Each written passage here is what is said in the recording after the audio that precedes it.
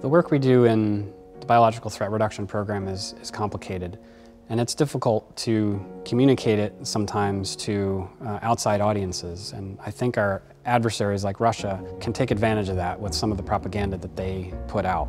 The Biological Threat Reduction Program is working in 27 countries. We feel this disinformation and misinformation is done just to really exploit divisions. We've had accusations that some research projects were being used to create threats, not to identify threats and reduce them. Ulterior motives are being injected where none exist. We've built these capabilities for the partners. They're central reference labs for research. They publish everything they do. They invite the international community into their laboratories. They're working on behalf and the benefit of the people of their respective countries. Kazakhstan, like many of the other republics in the former Soviet Union, had biological weapons. Russian media has attacked the Central Reference Laboratory that was built by the Biological Threat Reduction Program.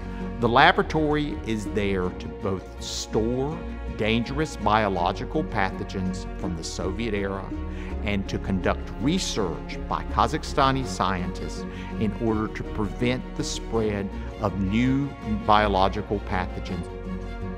Work in Ukraine is essential to help safeguard Europe from some of the naturally occurring diseases that could really undermine security across the region and ultimately to the United States. There's, conflict with Russia. They've always been very close ethnically and socially. Now they've had a shift and they're looking to the West. In Georgia, one of the primary targets of Russian disinformation is the Lugar Center. They were putting articles in the newspaper saying our engagement there was basically to use them as a proxy for a biological weapons program. Their purpose is to make the Georgian people and people in the region afraid of this cooperation. Scientists from all of the countries, they are thinking on one way to make something better for people, better health, better security. The key thing to remember is that Georgia desires to have a strong strategic partnership with the United States to integrate into Western institutions, and Russia does not like that. Everything what is blamed from Russia, this is has only the political platform.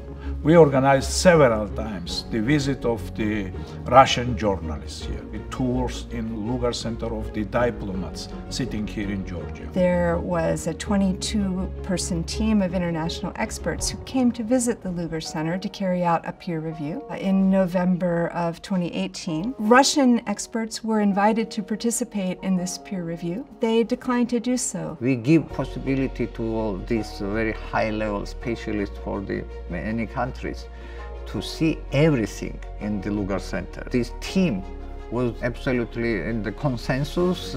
They say we are make here just peaceful work for public health issues. And I'd like to invite everybody who wants to be informed about the Lugar Center and what we are doing there, including Russians.